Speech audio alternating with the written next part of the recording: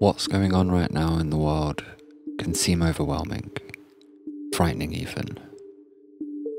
But most people alive right now have lived through the most peaceful period of human history since the beginning of time.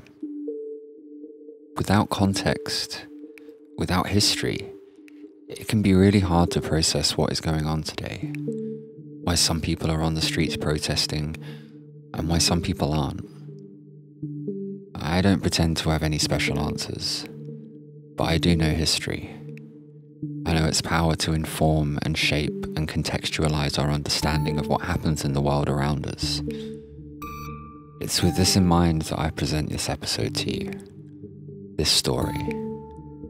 One that has struck me so profoundly, moved me so deeply, and in light of current events, I feel this is a story which has to be told, to ensure it never happens again.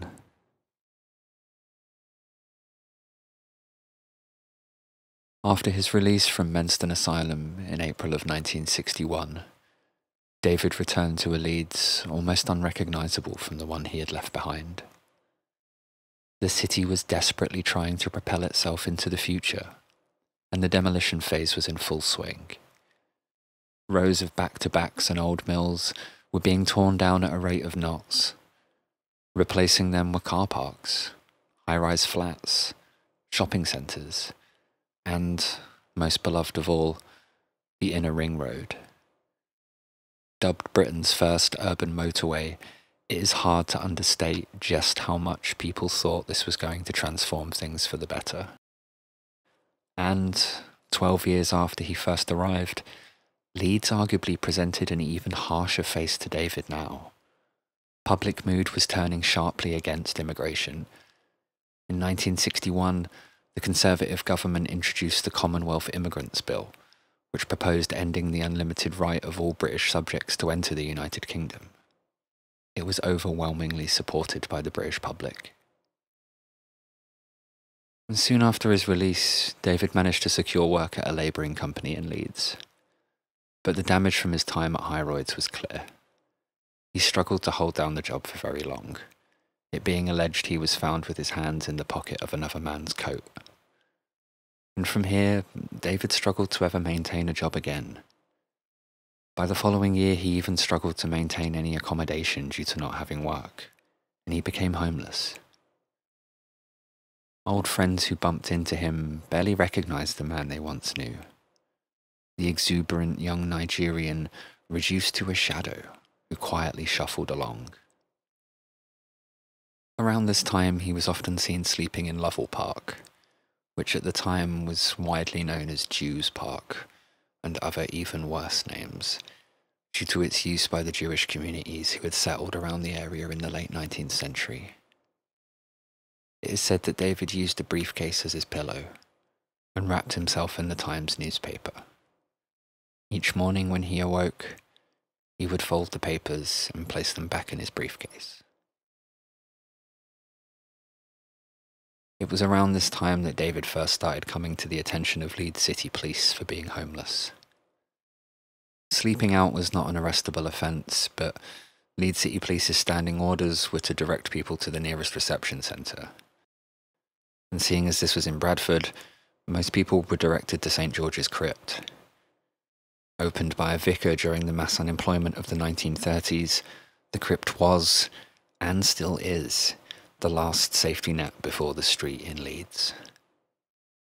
When asked by police why he didn't go to the crypt, David would explain that he was treated poorly there because of his colour. Now, what I think is important to pay attention to from here are the often conflicting descriptions of David, and who they came from, and under what context.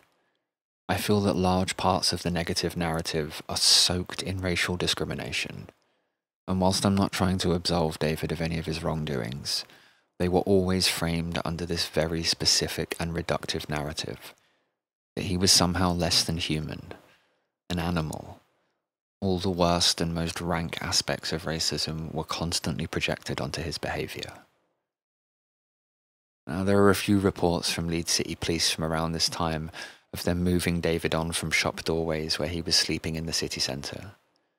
Descriptions from officers always said things like jabbering away like a witch doctor, or that they thought David was attempting to perform some kind of voodoo ritual.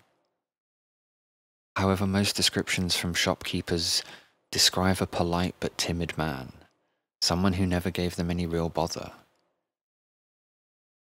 On the 21st of September 1962, David was on Woodhouse Moor, where, according to reports, he was shouting abuse at passers-by. When the park keeper ordered him to leave, David allegedly attacked him and half-severed his finger with a bite. David was jailed for 6 months.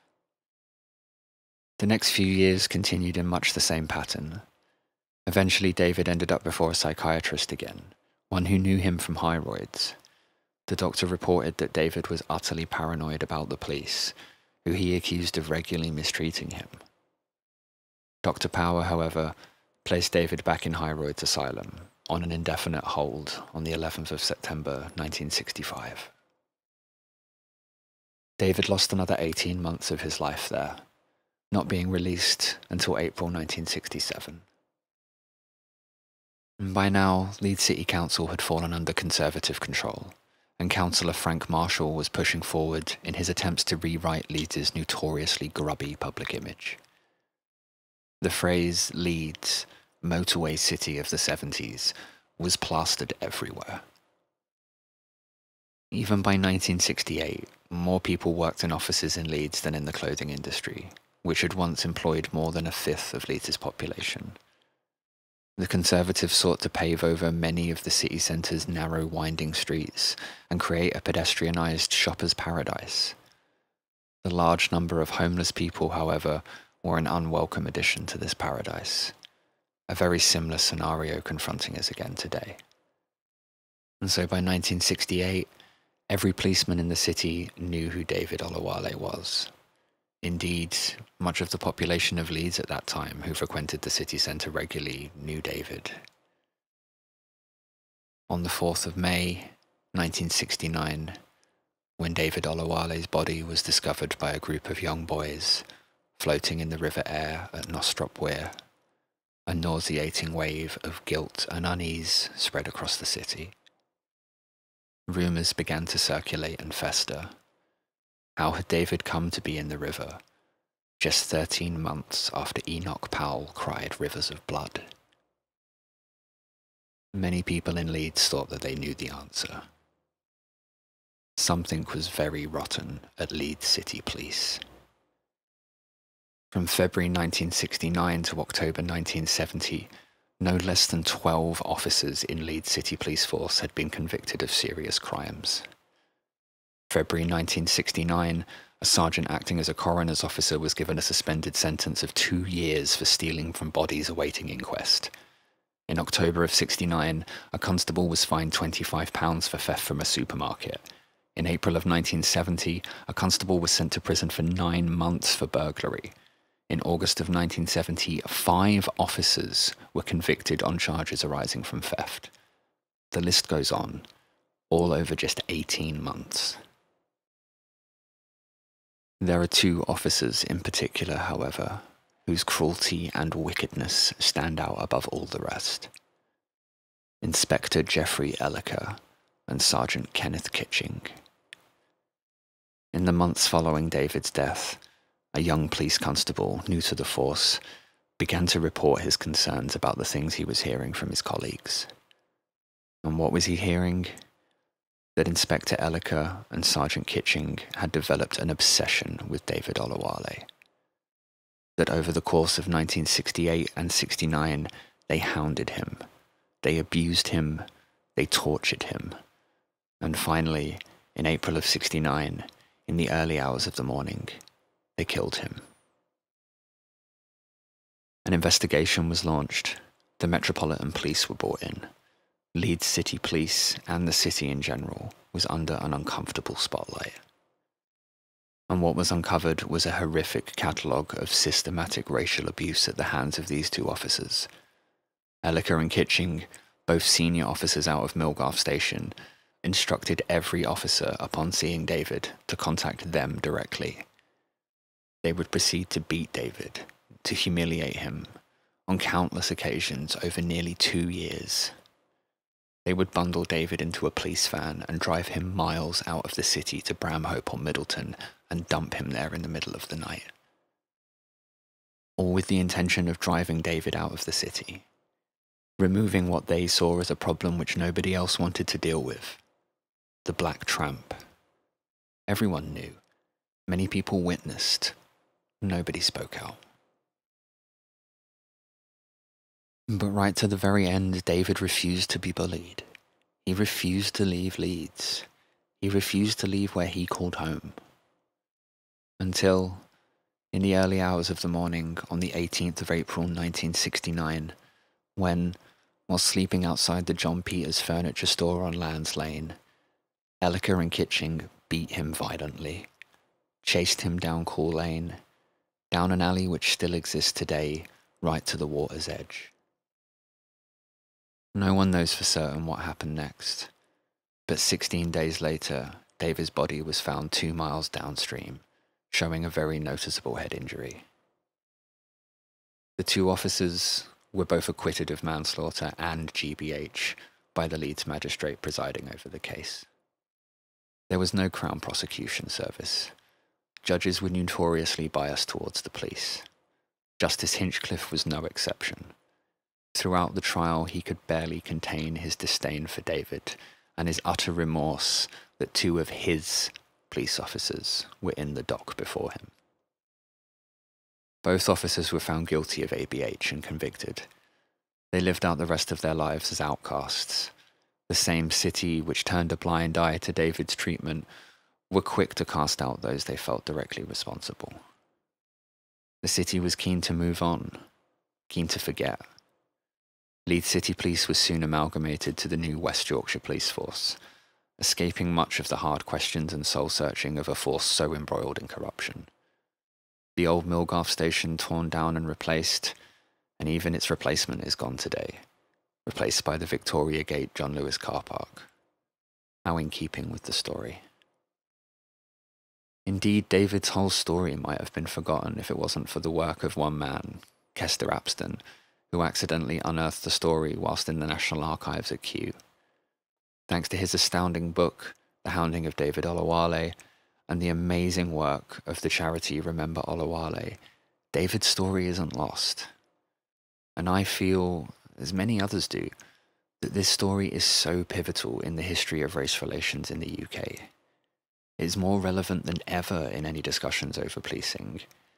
This story must be told and told well, so that it never happens again.